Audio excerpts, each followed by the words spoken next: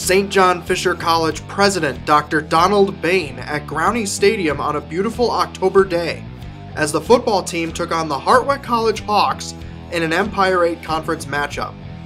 First quarter, Fisher's first offensive possession, running back Tony Fusco eludes the Hartwick defenders and runs 13 yards for the touchdown, 7-0 Cardinals. Second quarter, first play, quarterback Tyler Fenty finds a wide-open Mike Colicchio for a 47-yard touchdown reception, and Fisher has a 14-0 lead. Ensuing Hartwick possession, a John Garsha pass is deflected and intercepted by Bryant Moore, the senior's first INT of the season. Later in the half, Chris Smith caps off a 9-play, 63-yard drive with a 2-yard touchdown run up the gut. Fisher up 21-0. Under 3 minutes to go in the half, Fenty finds Bobby Campisi, who makes the one-handed highlight reel catch for 29 yards into Hartwick territory. 5 plays later, Fenty to running back James Chambers for the 32-yard grab and score. Cardinals up 28-0 at the half. Hartwick entered the game with the top passing offense in the Empire 8, but the Fisher defense was in John Garsha's face all day long, including sacks from Justin Coline, Sean Price, and Pete D'Amelia.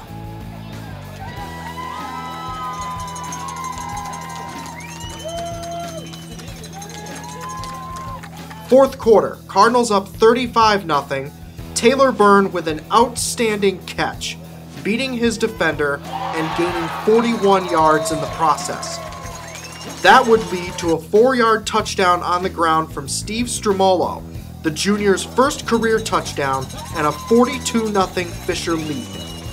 Hartwick would score 13 unanswered in the final 7 minutes of the contest, but it was not nearly enough, and Fisher takes the win 42-13 over the Hawks. With number 13 Ithaca falling to Buffalo State, the Cardinals are now in a 3-way tie with the Bombers and Bengals for first place in the Empire 8 Conference. Tyler Fenty led the Fisher offense once again, throwing for 280 yards and 2 touchdowns on 23 completions. The Cardinals are back in action on Saturday, October 18th, when they travel to Utica College for an Empire 8 Conference matchup against the Pioneers at 1 p.m.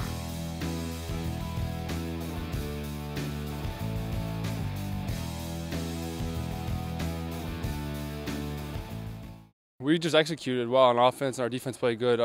All week we emphasized getting yardage on first down, so the third downs were really easier to convert, and we did that. We did well on first, second down, and it made third down easier for us. We moved the ball down the field well today. How important was it for the offense to get started that first drive you guys had and get the touchdown? It was good for us. It gives us confidence.